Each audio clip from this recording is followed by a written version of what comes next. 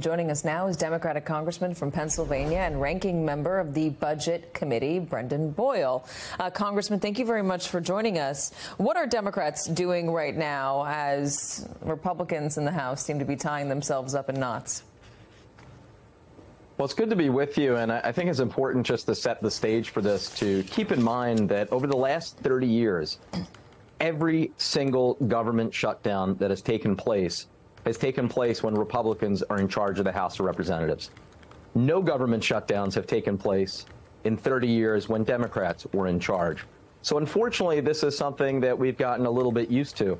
Heck, the last government shutdown in 2018 was under a Republican House, Republican Senate, and Republican White House.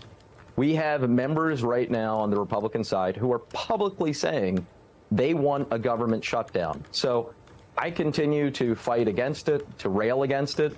You just showed the real-life consequences, some of them, of what happens with a government shutdown. The last one that I referenced earlier, there were 140,000 job losses as a result of that Republican shutdown.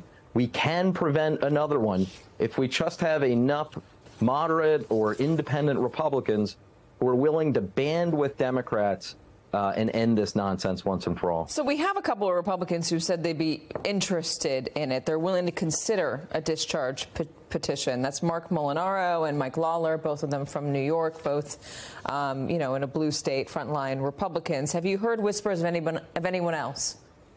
Well, I have good news for them. I'm actually the author of the discharge petition, and right now it is still sitting in the well of the floor. They can go to the well anytime the House is in session. Every single House Democrat has signed that discharge petition. I originally filed it back some months ago regarding the debt ceiling, but it is still live and active and can be used on any issue, including this one. We just need half a dozen or so House Republicans to join with us, and then we would be able to discharge a bill to ensure that the government remains funded. I realize that, debt ceiling, discharge petitions rarely work, but I have seen them work before. Once in my previous 9 years, this gambit has worked. It worked again in the previous decade. So if this works about once a decade, I would say this is we're about due for one to work. What about Kevin McCarthy? It doesn't behoove anybody for Congress to be in chaos. I've heard Democrats say that. I've heard leading Democrats say that. Does that mean that you would potentially, as a Democrat, be on board with saving McCarthy's speakership? I know he's not a part of your party, but I don't know. You tell me. I mean, we heard this morning from one congressman who said that there is talk among leadership about this. What have you heard?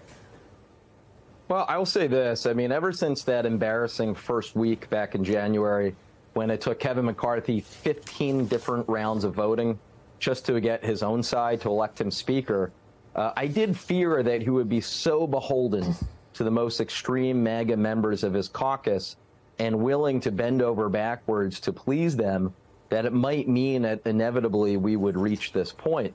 I would also point out, though, the one time he stood up to them was in June, when we ultimately did raise the debt ceiling. That bill, 80% of House Democrats voted for it. 2/3 of House Republicans voted for it. So if Kevin McCarthy would just have the backbone to stand up to Matt Gaetz and Marjorie Taylor Greene and Donald Trump chirping in from the outside, I think he would see actually there's a pretty large bipartisan consensus when it comes to this issue. So are you saying that if he were to stand up to them and come up with a compromise, that Democrats would be on board with keeping him in power?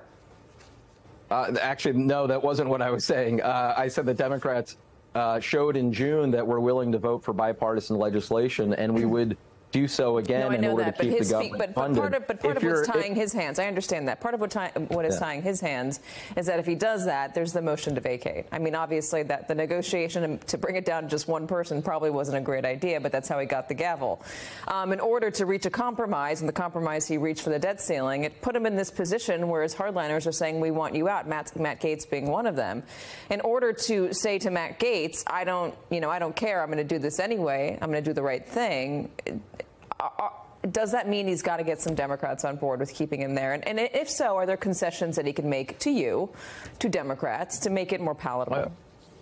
There are a couple things there. First, I mean, I do think if he actually stood up to his hardliners, I think he'd be a little pleasantly surprised to find a lot of support even within his own ranks, number one, and it wouldn't necessarily come to a motion to vacate vote or needing Democratic votes. But toward your hypothetical, if it came to Democratic votes, I would have a very difficult time ever voting for Kevin McCarthy for Speaker, given some of the really extreme stuff that I've seen over the tenure of his leadership. That said, though, at this point, I certainly wouldn't rule out anything.